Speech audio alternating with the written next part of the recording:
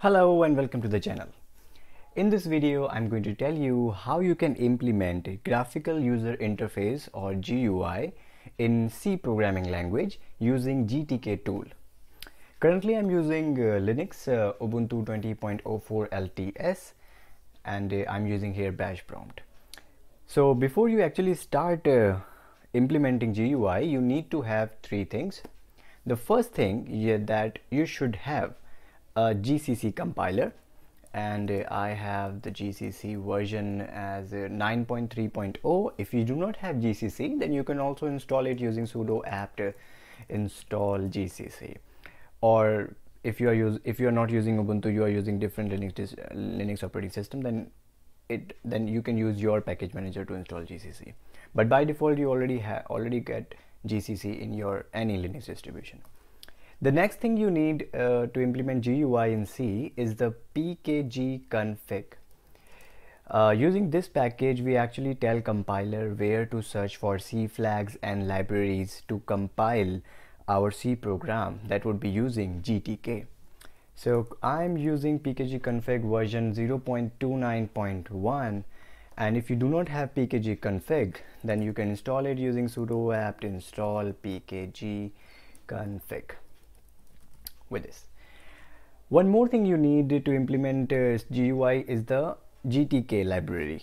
And GTK library, there are a couple of versions of it, and in this tutorial I'm going to take GTK library 3.0. 2.0 version are also available, but I'm using here 3.0. So I'm using here apt info libgtk-3-0, and this is the package that currently I would be using for implementing GUI in C. You can go for any available version that you prefer, but in this tutorial I'm going for this one.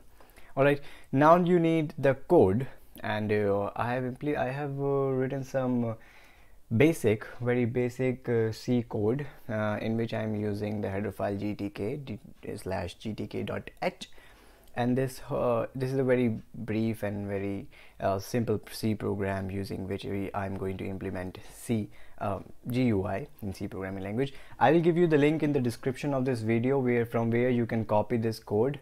Alright, so once you have the pkg-config and you have GCC and you also have libgtk library and you have the code, now you are ready to compile the code. And to compile the code, you need to use GCC compiler, and here is the command GCC, then your file name, and you are also running pkg together with the GCC, and in this pkg command you are telling pkg-config that where are your C flags and C libraries. So if you are using GTK 3.0, then your C flags and and libraries would be available in GTK plus -3.0. Alright, here using this I have compiled, and compilation is successful without any error or warnings.